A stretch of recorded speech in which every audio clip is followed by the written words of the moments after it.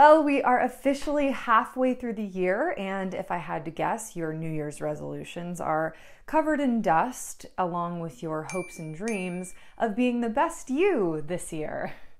Fear not, in this video, I'm going to give you 5 things to do right now to get yourself back on track. It's okay to feel discouraged if you're not where you want to be right now, but let's make sure that we use that as motivation to get where we want to be, okay? 6 months is still a lot of time. You could be an entirely different person living an entirely different life in 6 months from now if you're willing to put in the work. Number 2, set specific parameters and create a shorter time frame for your goals. Now, if you've never heard of Parkinson's Law, it is a term that was first coined by Cyril Parkinson in a humorous essay he wrote for The Economist in 1955 that states, "Work expands to fill the time allotted for its completion." So basically, if you give yourself 6 months to do something, it's going to take 6 months. It is in most people's nature to procrastinate, which is okay. We can accept that about ourselves, but also take steps to improve our tendency to push things off. By shortening your deadlines for your goals and tasks, you're far more likely to get that thing done quicker. Instead of leaving your 6-month goal at 6 months, try breaking it down into smaller, more attainable goals. For example, if you want to save $10,000 by the end of the year, break that into a monthly goal and maybe even a weekly and daily goal. If you want to save $10,000 in 6 months, you would need to save $1,667 a month or $417 a week or $56 a day.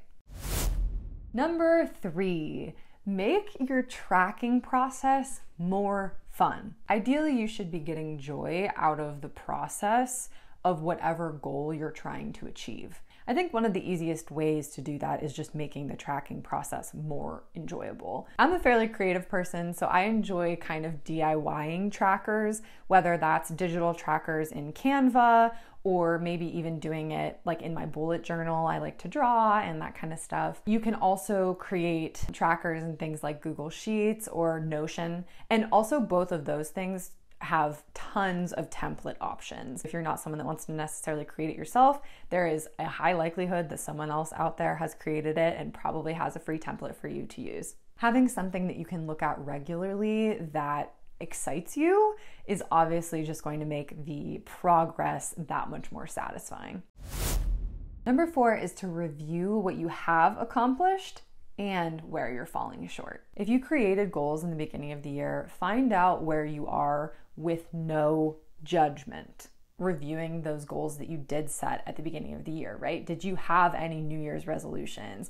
Did you have a goal for who you wanted to be at the end of this year? Do you have specific goals? Ideally, you want specific goals, right? Because you're going to be more likely to hit them the more specific they are. If you didn't have goals, now is also a really good time to set those. I personally have goals for my health, my finances, my relationships, work. I think that's it.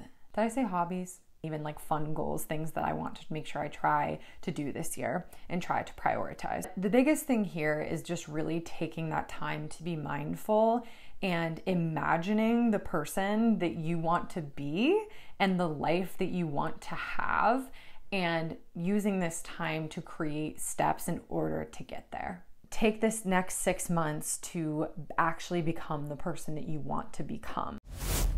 I think that this is a great time to do a financial review. I use a tracker by Money with Katie, who is awesome. I love her podcast. There are also just a ton of free templates. There are a million budgeting apps. I also use Copilot. That's another one that is a paid subscription app, but it's like the best budgeting software I've ever found. See what you're spending on. For me personally, I'm a little bit behind on what I want for my annual save rate. My goal this year is very aggressive. I'm trying to save/invest at least 45% of my income, and I'm currently tracking at about 42-43%. Obviously, I'm excited that I'm fairly close, but at the end of the day, like if I don't pay attention to that, I probably will not hit my goal. Financial goals are huge for me, and I also feel like it's something that's super easy to track, and at the end of the day, it's something that impacts all of us.